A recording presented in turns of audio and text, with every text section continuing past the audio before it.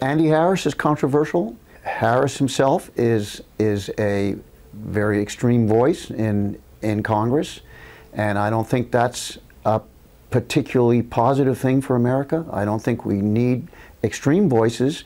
We need voices of people who will talk to one another. So I don't think an extreme voice is good for the nation, and I don't think it's good for the district. We are not going to discuss immigration reform, period. The President agrees to secure the border. Everything is open for discussion. Hopefully the President is willing to work a little bit more with Congress on this issue and not draw a line in the sand. You know, it's either citizenship or nothing. Well, that's not the way to negotiate. We are not going to discuss immigration reform, period. The President agrees to secure the border. Everything is open for discussion. Well, that's not the way to negotiate.